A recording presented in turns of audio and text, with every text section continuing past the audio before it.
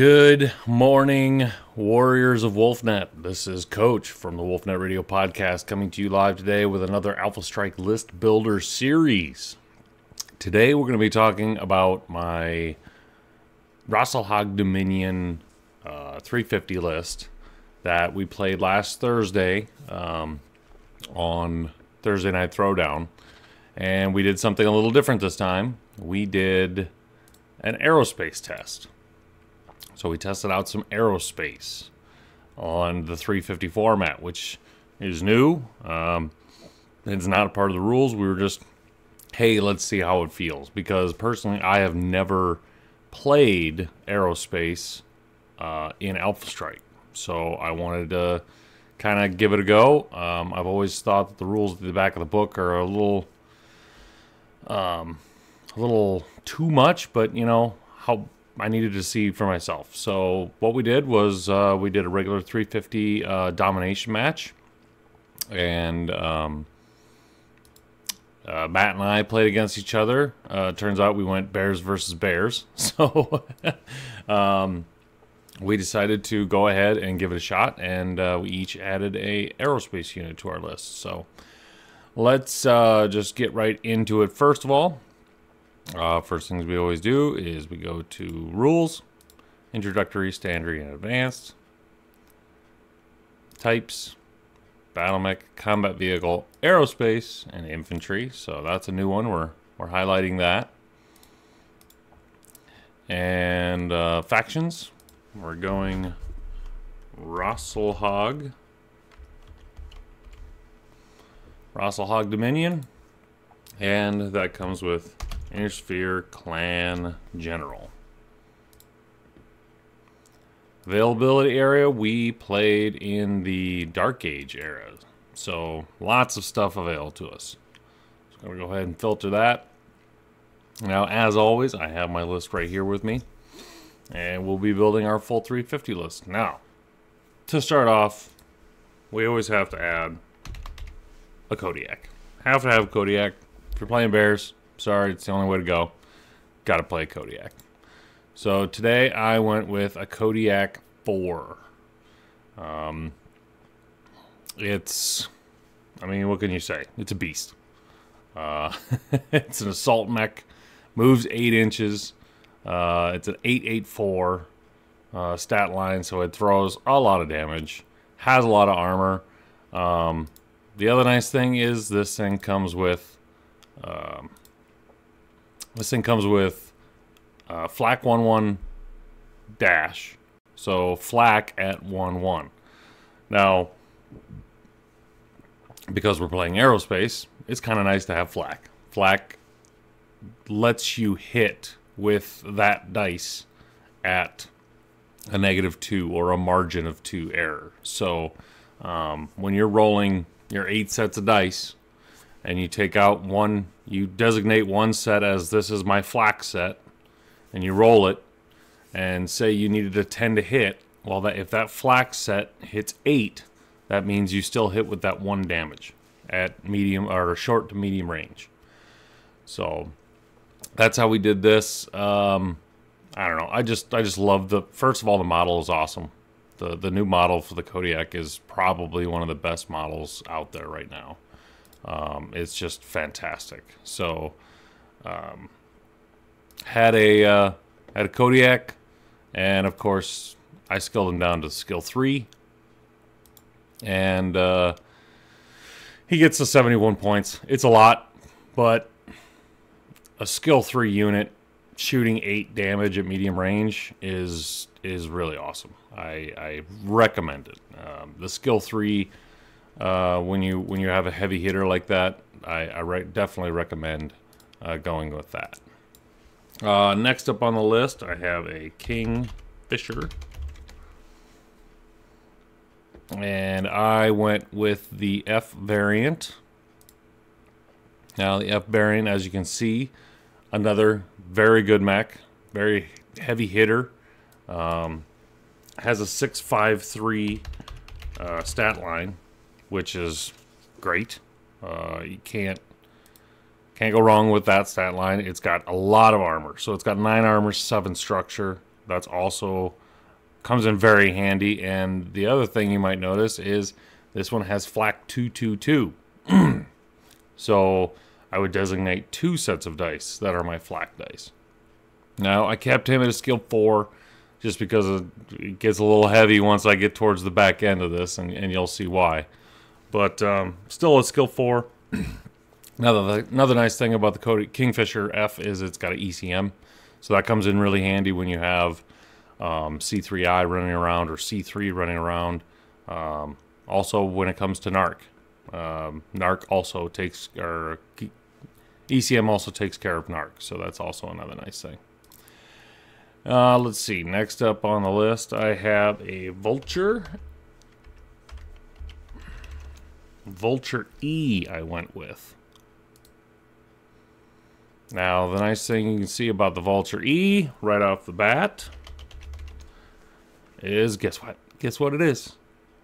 You're right. It's the flak 333.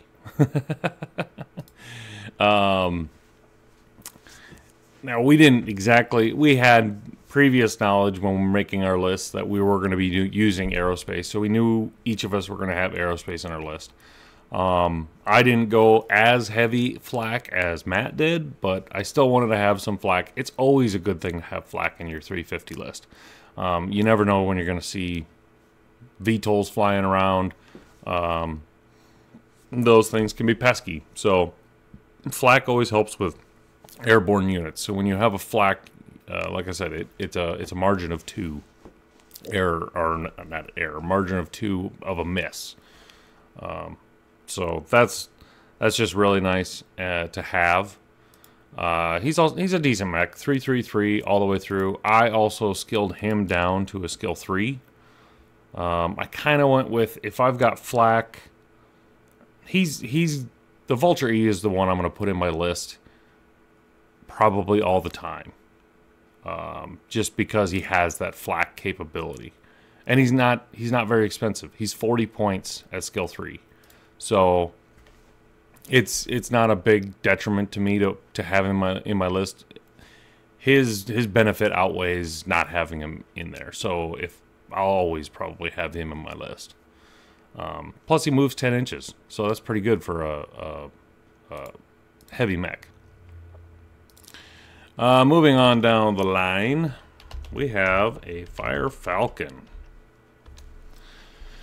The old Fire Falcon T is what I went with. Oop, that one. Fire Falcon T.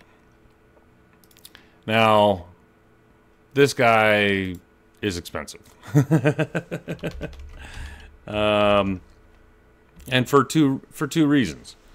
One, his damage output is incredible for a light mech. It's 5 damage at short and 4 damage at medium. That's a lot of damage for a light mech. And he moves 20 inches. So, you combine those two things, that's a pretty awesome combination to have if he can survive. Now, I know I took a huge risk taking this guy, especially in an aerospace game when, I mean, aerospace can come out of nowhere and just dump 4 or 5 damage on you, just like that. Now, I was hoping you'll see with the next mech that I chose that I kind of have 2 targets that I wanted him to go for. This one and the next mech that I have on my list. But for the ability to move 20 inches and to do some serious damage, one of his main roles is to get behind enemy lines, and then I'm shooting at short range behind you, so I add a set of 2d6 to my short range damage, and now I'm doing 6 damage in the rear. That's very dangerous, and if I can get that to happen, well, then the rest of my force that's coming up the field, my forces my opponent to have to choose: am I turning around or I'm putting this is my offensive capabilities on my opponent to turn defensive. And if I can do that, then I think I win a small battle, and that should help me out. So Fire Falcon T, it's a lot. And to go along with that Fire Falcon, we have to throw in a Dasher. And if you're going to throw in a Dasher, you should probably throw in a Dasher H. Now, the Dasher H, same thing with the Fire Falcon, is the fact that, one, he moves 26 inches. And that's a lot. And that's what Dashers do. They just go really fast. The other thing is, there again, 5 damage at short range and 1 overheat. He has 1 armor, 1 structure. It's not much. You breathe on him wrong, he's going to go down. But at 26 inches, he can move a long ways, especially if you sprint. When you sprint, you take half of your movement and then add it to your movement. So he's moving 38 inches, 39 inches, sorry, when he sprints. That's the whole map.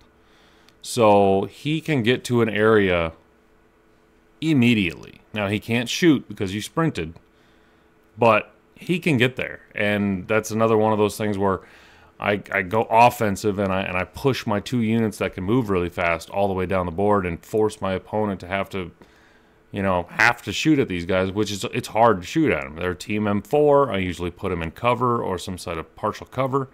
And I try to keep them at medium range, so that's 4, plus 1, plus 2. So you're looking at a 7 plus your skill automatically. So it's really hard to hit these guys. And that's what I like to do is use these two, the Fire Falcon and the Dasher, to push my opponent into doing something he wasn't planning on doing. So that was the idea there. Now, I know I'm getting to the good guy, but we got to round out this list with some elementals. I went with the elemental... Oop, not working here. I went with the elemental battle armor space squad 5 flamers. Where are you at? Right there. They're 17 points, 6J, 1 damage at short range, and they do 1 heat at short range. I know that there are, how do you say this, better battle armor out there, but for the price point, I wanted something cheap. I wanted something that in short range can do heat. That's kind of a special ability that puts heat on a mech and then forces them to either shoot or not shoot or take the heat. The heat decreases your movement, and it adds a +1 for that mech to shoot next round or that unit to shoot next round. They're just kind of a harasser kind of a thing. And for 17 points, you know, for bunkers, for other things, they're great to pair them up with the Dasher and the Fire Falcon. They're both Omni, so these elementals can ride on there. They're just good for just an overall harassing role on the battlefield. So that's why I chose those. So let's get to the big guy. The reason we're all here. I always forget how to spell this guy. So the Kyrgyz D. Now this guy is a big boy. When it comes to aerospace units, I decided to kind of push the limit, or you know, go big or go home, basically, with when it came to my aerospace selections. Now, in this game, we rule of 2'd aerospace, so neither opponent could have more than 2 aerospace fighters. This experimental rules was they could have the same chassis, but if we were going to go forward with it, we would not do that. It would have to be a different chassis, but you could have a different variant, but you could have the same chassis. So just to briefly run down aerospace. So at the top is your THR. That's your thrust. Your thrust is what allows you to move sideways on the board after you've already exited. It means you can move up or down that many inches for the next turnaround. Skill is skill, and obviously, because I wanted to really maximize my damage potential, I skill 3'd my Kyrgyz. So he's at a skill 3, which puts him at a whopping 86 points. I know, it's a lot. And it was a lot. The first thing that jumps off is his damage profile. 13 damage at short range, 10 damage at medium range, 6, and then we did not play extended range just because our map size is already small enough. We don't really need it.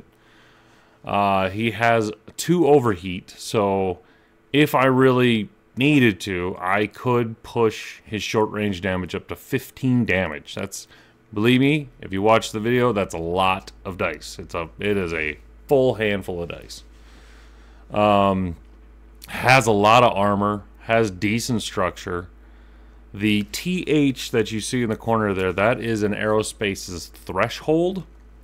Now, a threshold is anytime you take 3 or more damage from one source, you will roll a critical hit.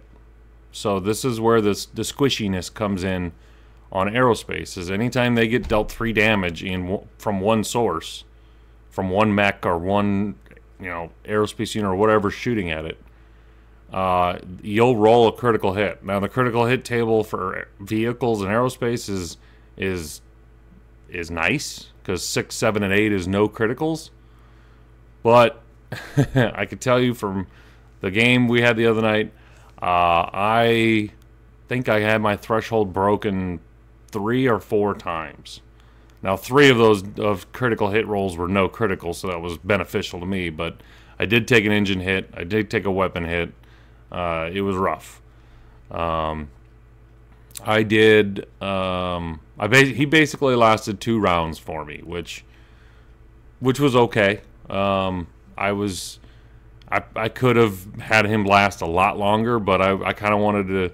I had an opportunity first off to strafe, which means that you take your short range damage, you divide it by 2 and round down, and whatever is in a 2-inch by 10-inch template that you lay on the battlefield that is along your flight path, you roll that number of dice for each unit along that path. So I can deal 6 damage per unit in that template area. So I had a Marauder 2C and a Vulture that I strafed and did. I think I did 4 damage to the Marauder 2C and 4 or 5 damage to the Vulture. So it was a successful strafing run. I took it. Had a natural 12, I think, and I think I ended up putting an engine hit on the Marauder 2C, so that helped out a lot.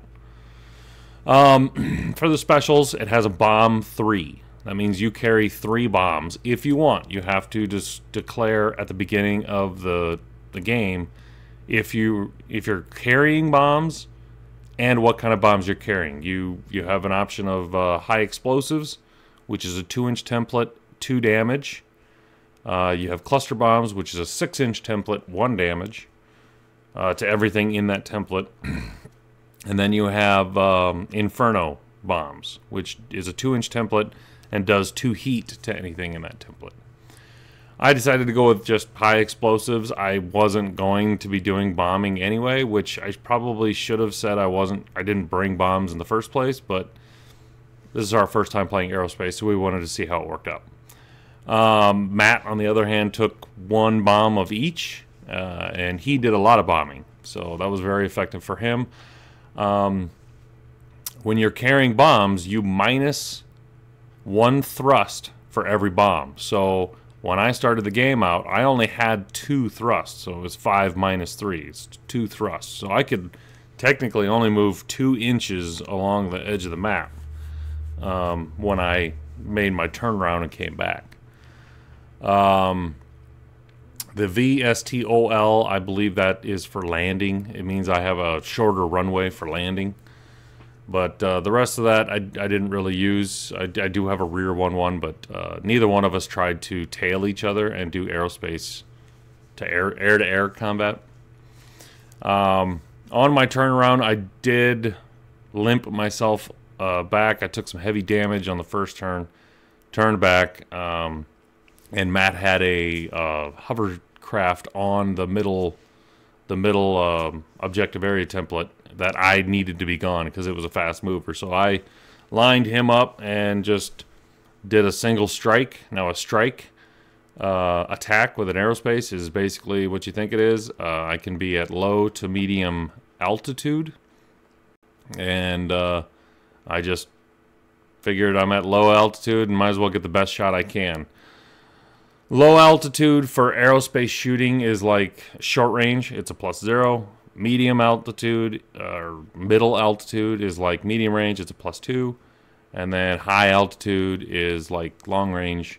It's a +3, I believe. 3 or 4. Now that's aerospace shooting to ground units. Ground units shooting to aerospace units have to add 6 inches for low, 12 inches for middle, and I believe 24 inches for high. 30 inches for high, sorry. So you add that distance to the distance that it is from the ground unit to the flight path, the shortest distance to the flight path. So you have to add the horizontal and the vertical for aerospace, and it's a lot. Aerospace rules are a lot. There was a lot of book time. We kind of ended up just forgetting about the clock and just making sure that we could get the rules right and all this other stuff. There's a lot to add when you add aerospace to your game. It was fun. Had a good time. Kind of came away with the overall feeling that for an Alpha Strike 350 game, you know, those games are more of a skirmish between units. Probably not the area that you would see aerospace dedicated to a small little skirmish or a small little battle like that.